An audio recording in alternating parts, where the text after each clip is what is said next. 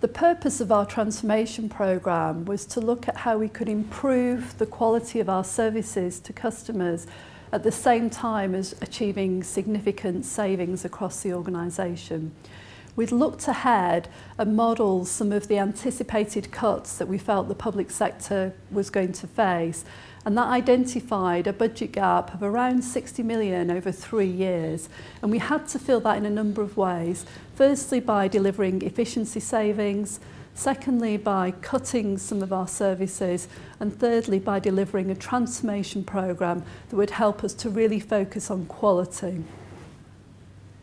Well, what we've achieved so far is we've implemented a major transformation programme with a number of strands. And the strands cover things like organisational redesign, looking at improving our business processes, new ways of working across the organisation, and analysing some of our third-party spend, the money we spend with suppliers.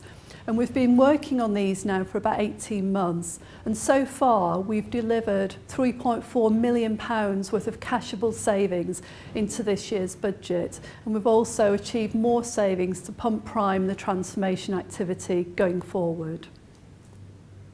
The major challenges that we had to overcome with the transformation programme were, first of all, really getting the message across about the urgency of need for change in the organisation. And then it was about really engaging people with the process of change so that they felt a part of it and they could contribute to it.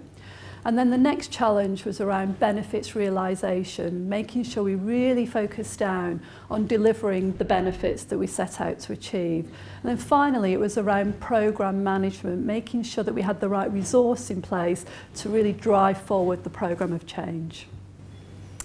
If we were to start again with the process, what we would do differently would be to make sure that we identified the right resource, the right level of resource at the outset to deliver the programme, and never underestimate how much resource you need to deliver a programme like this. Secondly, I think we would really focus on training people in our organisation around business case development and benefits realisation. Those were the two toughest parts of the programme. And then thirdly, I think we would use more of our own people to deliver the change programmes themselves. The measures that we've put in place to make sure that the change is fully embedded include setting up a very detailed programme board to lead the transformation programme, which comprises the directors and members from the organisation, so there's high visibility leadership. Secondly, we ran a big programme of roadshows across the whole organisation where we challenged people to rise to the challenge that we're facing them and really engage them in the transformation progress. And then finally, we've developed a big organisational development programme to really embed the change through developing new values, new behaviours, a new reward and performance management system across the whole organisation that's aligned to the transformation programme.